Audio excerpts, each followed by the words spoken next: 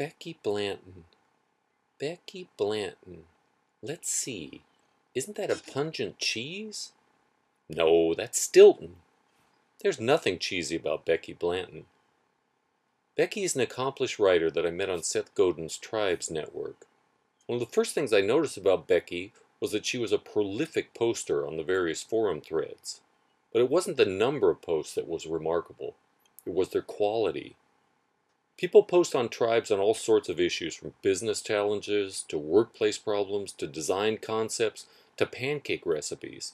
And invariably, Becky can offer practical advice on how to directly tackle the problems, or how to think about them from a different perspective, or to simply encourage the poster to confidently forge ahead.